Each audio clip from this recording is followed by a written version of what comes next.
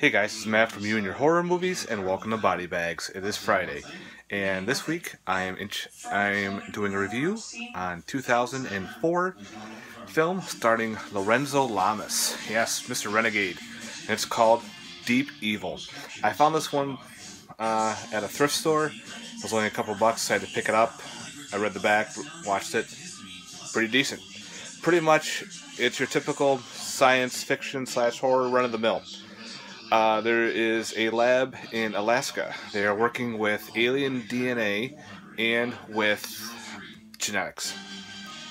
Something happens, and of course, the lab is shut down. It's in containment, full lockdown. They have to send in a crack team of soldiers to find out if it was a terrorist or if it was accidental, or maybe someone's a traitor, you know, all that shit. So Lorenzo Lamas is in charge of this elite crack team to figure out what's going on. So there's a bunch of them, a couple scientists. They go to Alaska to this mountaintop. They go inside, and of course no one is around. There's nothing. Just destruction, no blood, no bodies. And they're just trying to figure out what. So they're going through all the systems and everything. Well, they come to find out there's actually a scientist still alive. She's screaming infection. You need to get out. There's things everywhere. Well, they end up killing her just to get rid of supposedly the infection. Well, come to find out, it is an alien that's gotten loose. This alien can absorb and mix its own DNA with water. So it's a water-based alien. And this thing can form into humans, spiders, anything like or living to like puddles of water. So if there's just water sprinkling everywhere, it could be the alien creature coming after them.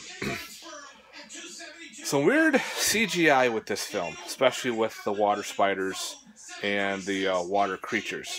Later on they show what the actual alien looks like out of its true form. It wasn't bad, it wasn't great, but it was just a fun little flick. Nothing special on it, so if you're into like CGI, don't bother, because I said this will probably be a bad CGI movie for you. But if you don't give a shit about horrible CGI, this will be fun for you to watch.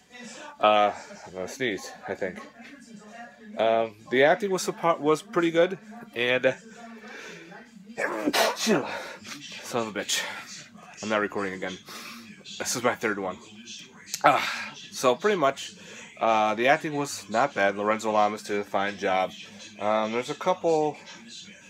Omar Gauger was okay, and it wasn't bad at all, except from a 2004 movie. This is done in Canada, so this is a Canadian film. And if you check by it, if you can find it dirt cheap, I highly suggest maybe picking it up, giving it a watch. And if you want to buy it, as long as it's cheap, like I only spent like $1 on this film, it was worth $1. I was entertained for the 93 minutes, and it was decent. The creatures take out the team one at a time. Your typical, like I said, sci-fi horror film.